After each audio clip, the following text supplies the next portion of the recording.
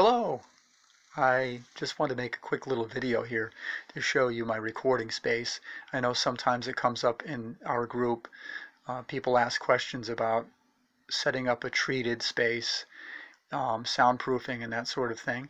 I started out with working out of a closet like many of you probably are, or a similar space, but I used a closet, and probably about a month ago I decided to start building a booth, and it's in an area that I call my office. I'll just kind of show you here.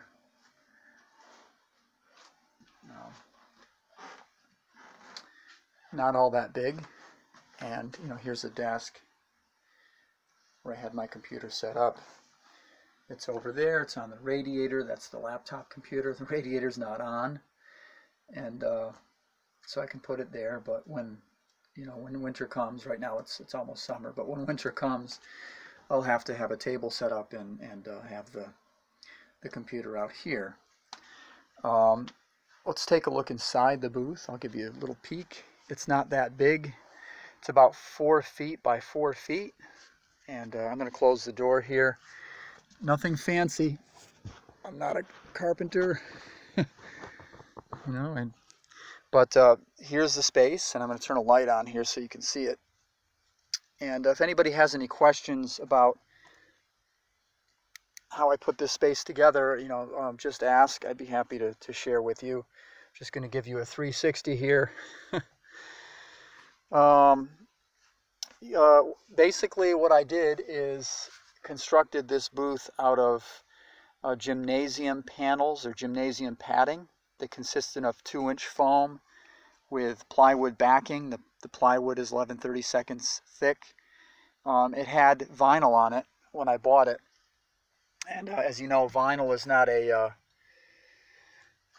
it's a reflective surface, so that's not going to work for you. You'll have to, if you get something like this, you'll have to remove the vinyl.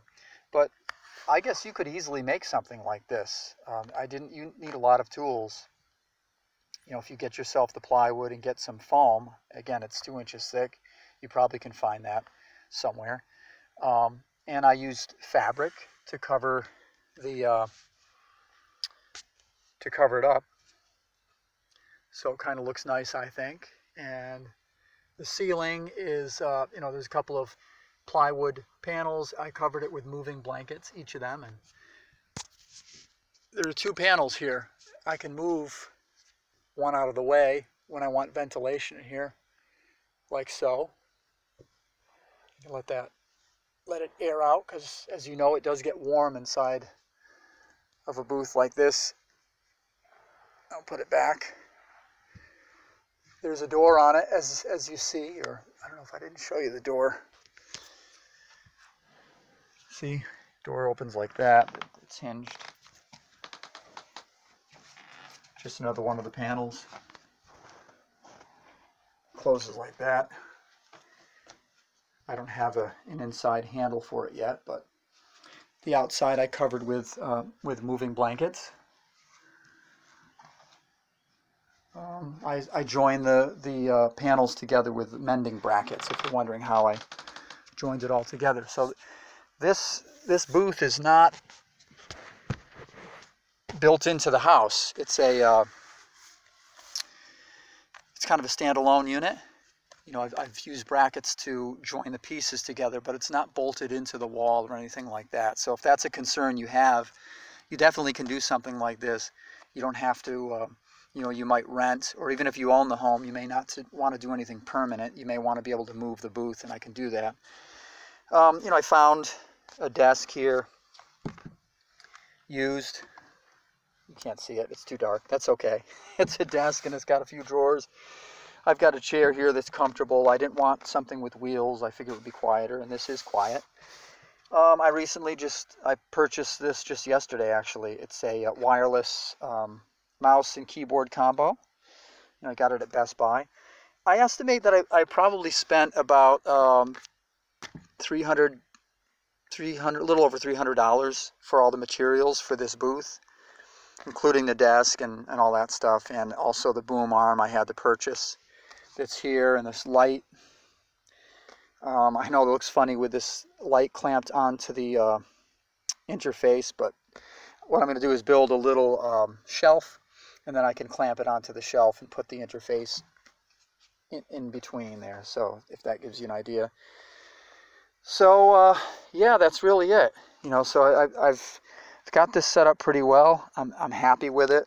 Again, it's not a huge space, but there's definitely enough space.